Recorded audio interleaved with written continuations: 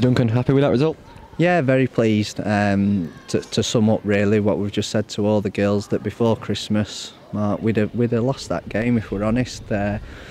The girls have showed a lot of character. I think the last 10-15 minutes we were the strongest team. We had a good chance maybe with Emma, could have maybe just passed it in the corner, went for the top corner and it's just gone wide, but no, very pleased, very pleased. And obviously we came here a few months ago at the start of the development season and lost. Does it show the progress that the team's made? Yeah, of course. Like I say, before Christmas the results weren't going the way we wanted them to. We were putting in the effort, but when it got to the last 20-25 minutes we were just falling short. And today, you know, whether that's the new regime, whether that's the fitness, a bit of confidence around the place obviously after last week's result, and people fighting for positions for the Villa game next week, it probably all rolls into one to a pleasing performance.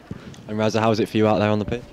Yeah, it's good to get back into swing of things and stuff, so that's really good. I thought we kept the ball well. They kept the ball well as well. I think we need to keep it a little bit better, but I think the keeper was the busiest out of both, and we had chances, made chances, so it's positive, very positive. And obviously as a defender you've always got to be pleased with a clean sheet. Obviously, yeah.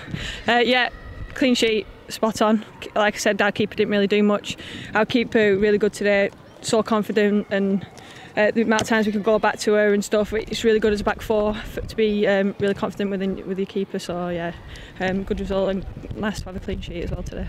Duncan, you mentioned earlier the Villa game, obviously now only a week to that to go. You've got to be starting to think about team selection. No, definitely, and obviously Gordon's been here, he's had to shoot off, but what I said to the girls before this game is that they're all in his thoughts, and you know, a good performance here could get you into the Villa line-up, the Villa squad, and that's what you want to be at. They're not involved to be a development player, they're involved to be a club player for Donny Bells, and they all want to be in that squad. And obviously I can't give you the squad, but I'm sure a few of them have done that today. And Raza, how much do you want to be involved next weekend? Obviously FA Cup day. FA Cup, great cup to be in. Obviously everybody wants to be involved. It showed today, everyone's put a lot of effort in, loads of commitment, and I thought the girls worked really well together today. So yeah, good shift, everyone's putting a good shift, and they all fight for the spots, it's good.